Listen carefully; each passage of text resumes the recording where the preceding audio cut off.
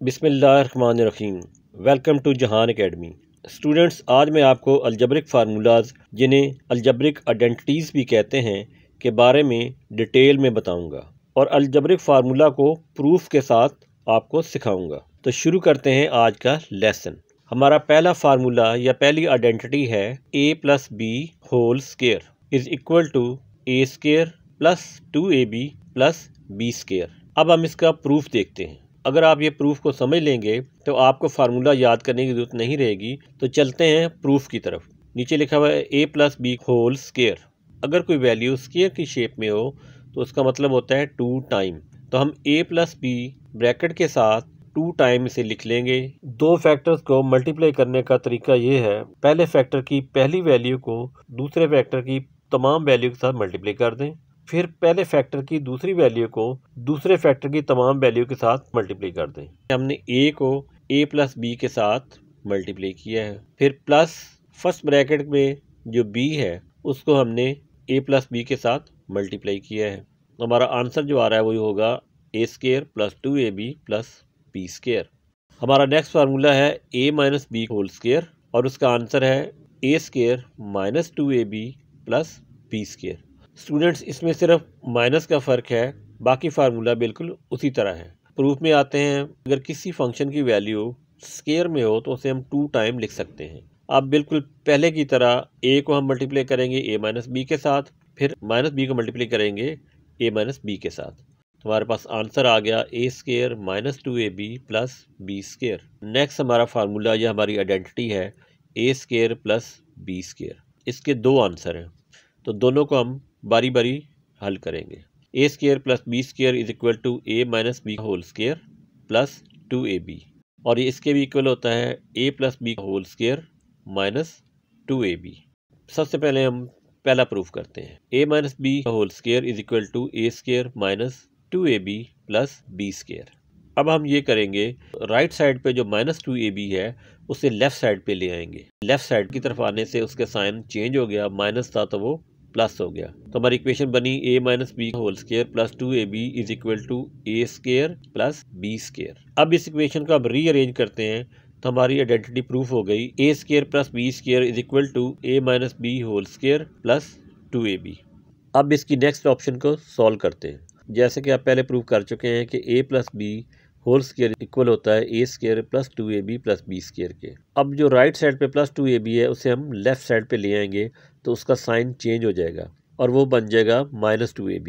तो हमारी इक्वेशन क्या बनेगी, a+b whole square minus 2ab is equal to a square plus b square. अब इस इक्वेशन का हम रीअरेंज करते हैं। जब रीअरेंज करते हैं तो देखें हम, तो हमारी आइडेंटिटी प्रूव हो गई। a square plus b square is equal to a+b whole square minus 2ab।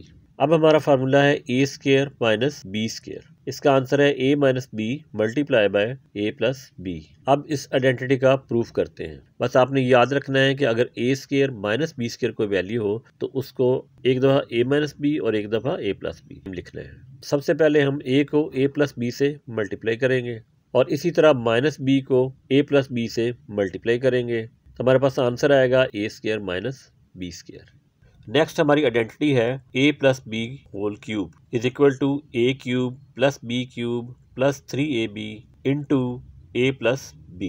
अब इस आइडेंटिटी का प्रूफ देखते हैं। a+b whole cube, exponent rule के तहत इस आइडेंटिटी को ऐसे भी लिखा जा सकता है a+b power 1 into a+b whole square.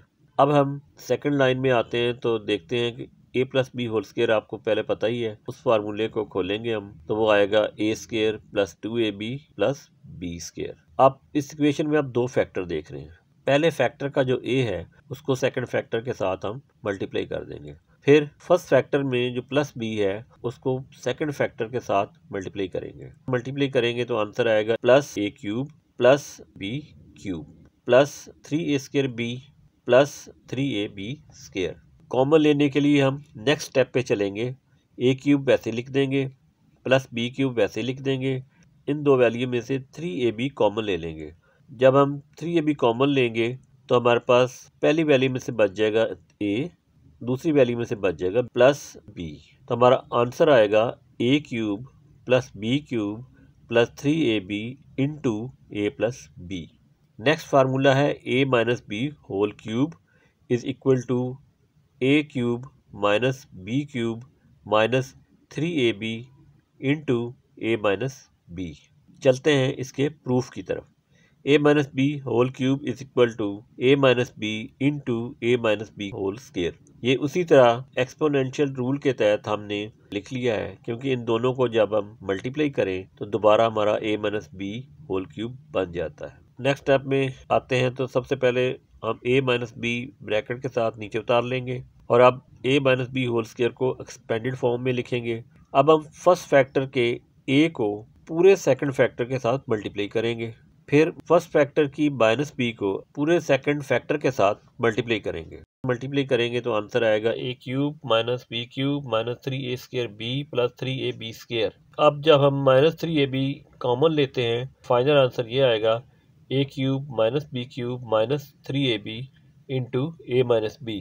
हमारा नेक्स्ट फार्मूला है a cube plus B cube is equal to bracket start a plus B bracket close into bracket start a square minus ab plus B square. अब इस फार्मूले के proof की तरफ चलते हैं। सबसे पहले हम पहले फैक्टर की पहली वैल्यू a को दूसरे फैक्टर के साथ मल्टीप्लाई कर देंगे, फिर पहले फैक्टर की दूसरी वैल्यू प्लस b को दूसरे फैक्टर के साथ मल्टीप्लाई कर देंगे। आंसर आएगा a cube minus a square b plus A B square plus A square B minus A B square plus B cube. तो फाइनल आंसर आ जाएगा a cube plus B cube. हमारा ये formula भी पिछले फार्मूले से मिलता जुलता है, लेकिन इसके बीच में माइनस साइन है, तो a cube minus B cube equal होगा bracket start a minus B bracket close bracket start a square plus A B plus B square bracket close. आइए इस फार्मूले को भी प्रूव करते हैं। पहले की तरह हम a को दूसरे फैक्टर की तमाम वैल्यू के साथ मल्टीप्लाई कर देंगे और इसी तरह माइनस b को दूसरे फैक्टर की तमाम वैल्यूज के साथ मल्टीप्लाई कर देंगे। हमारे पास आंसर आएगा a cube plus A square B plus A B square minus A square B minus A B square minus B cube और फाइनल आंसर आएगा a cube minus B cube. Next फार्मूले में हमारे 3 variable हैं, जबकि पहले में 2 वेरिएबल थे। a plus B plus C whole square is equal to a square plus B square plus C square plus 2ab plus 2bc plus 2ca। यानी हर variable का एक मरतबा स्क्वायर आ जाएगा और हर वेरिएबल दूसरे दोनों वेरिएबल के साथ बारी बारी मल्टीप्लाई होगा। जैसे आप देखें a b के साथ मल्टीप्लाई भी हुआ है और a c के साथ भी मल्टीप्लाई हुआ है। इसी तरह b a के साथ भी मल्टीप्लाई हुआ है और b c के साथ भी मल्टीप्लाई हुआ है। और c को जब देखते हैं तो c a के साथ भी मल्टीप्लाई हुआ है और c b के साथ भी मल्टीप्लाई हुआ है।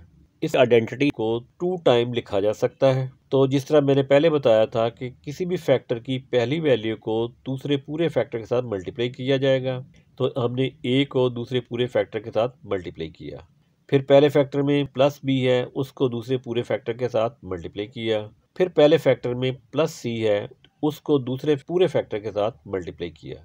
हमारे पास आंसर आ जाएगा a square plus A B plus C A plus A B plus B square plus B C plus C A plus B C plus C square. और इनको जब फाइनल हम सॉल्व करेंगे तो आंसर आएगा a square plus B square plus C square plus 2ab plus 2bc plus 2ca। इस तरह ये भी फार्मूला प्रूव हो जाएगा। हमारा नेक्स्ट फार्मूला उसी तरह का है लेकिन माइनस शेप में है। a minus B minus C whole square is equal to a square plus B square plus C square minus 2ab plus 2bc minus 2ca। फिर उसी तरह इसको 2 टाइम हम लिख लेंगे और पहले फैक्टर की पहली वैल्यू को पूरे दूसरे फैक्टर के साथ मल्टीप्लाई करेंगे, यानी a को दूसरे फैक्टर के साथ मल्टीप्लाई करेंगे, फिर पहले फैक्टर में माइनस b है उसको पूरे दूसरे फैक्टर के साथ मल्टीप्लाई करेंगे, पहले फैक्टर में माइनस c है उसको पूरे दूसरे फैक्टर के साथ मल्टीप्लाई करेंगे। तो आंसर आएगा a square minus A B minus C A minus A B plus B square plus B C minus C A plus B C plus C square. इस इक्वेशन को जब हम सॉल्व करेंगे तो फाइनल आंसर आ जाएगा a square plus B square plus C square minus 2ab plus B C minus 2ca। उम्मीद है ये फार्मूले प्रूफ के साथ आपको अच्छी तरह समझ आ चुके होंगे। अगर आपको कोई चीज़ समझ ना आ रही हो तो आप वीडियो को 1-2 दफ़ा दोबारा चला के देखा करें तो आपको अच्छी तरह समझ आ जाएगा। अगर ये वीडियो आपको पसंद आई हो तो लाइक का बटन दबा दें और सब्सक्राइब का बटन दबाना मत भूलिएगा ताकि मेरे आने वाले लेसन्स के बारे में आपको अपडेट्स मिलती रहें। मिलते हैं नेक्स्ट लेसन में।